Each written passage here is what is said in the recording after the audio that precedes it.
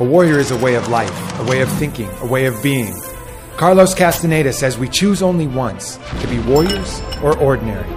We choose only once because choosing to be a warrior alters your fundamental approach to life. While others will view everything as a blessing or a curse, you will see only challenges. And a warrior lives to overcome challenges. Every warrior has a code, an ethos. It is an invisible thread that connects him to all of his warrior brothers and sisters since the beginning of time.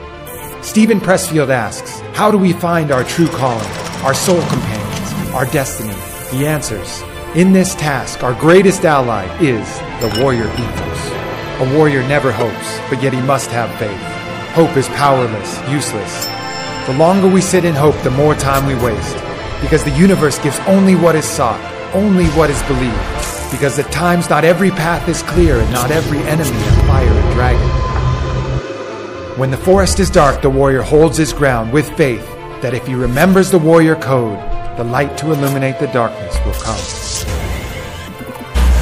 For the warrior, the body is as important as the mind, for the two are inseparable. Daniel Bolelli writes, a person who knows there's a wild wolf living under his skin is less likely to be intimidated by reality. When the mind is in doubt, the body provides tangible proof. A warrior is not an ascetic.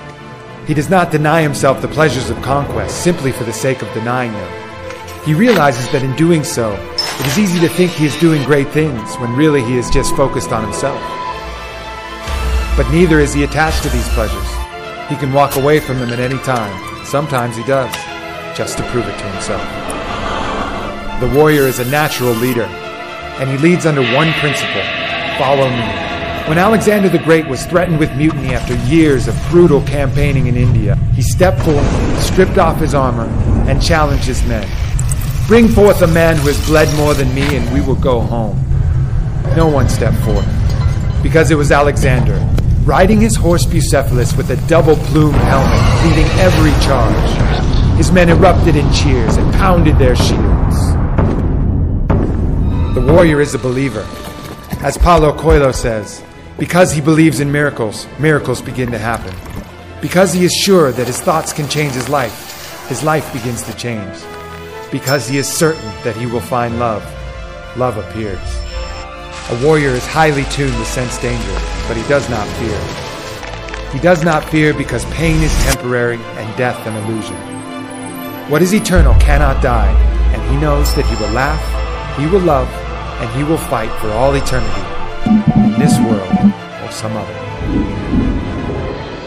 If he errs, if he wanders, if he indulges in self-pity, he does not despair. He knows that he is human, and he remembers the choice that he made. He picks his sword back up from the ground and resumes the path of the warrior.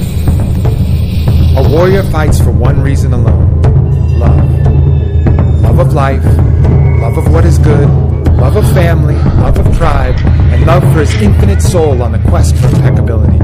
He lets love swell in his heart, flushing through every cell of his being until he can't help but proclaim, like Cyrano de Bergerac, I am going to be a storm, a flame.